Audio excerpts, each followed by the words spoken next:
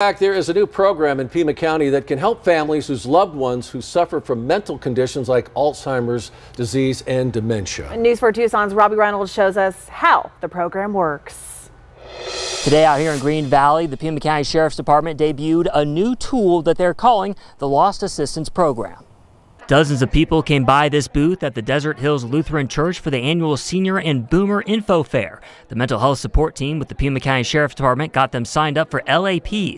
Loved ones with conditions such as Alzheimer's, dementia, or autism are put into a database and assigned a number.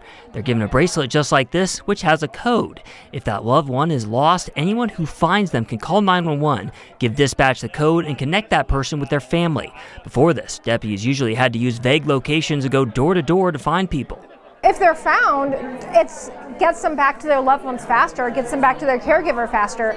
So oftentimes, law enforcement, if somebody's found and we don't know who they are not able to articulate, we have to go door to door. We might have to put them on the news to find out who they are. And this is just one other tool for law enforcement. The Pima County Sheriff's Department emphasizes that this device does not have GPS tracking. However, they still believe it's a major step forward in finding lost loved ones. In Green Valley, Robbie Reynolds, News 4 Tucson.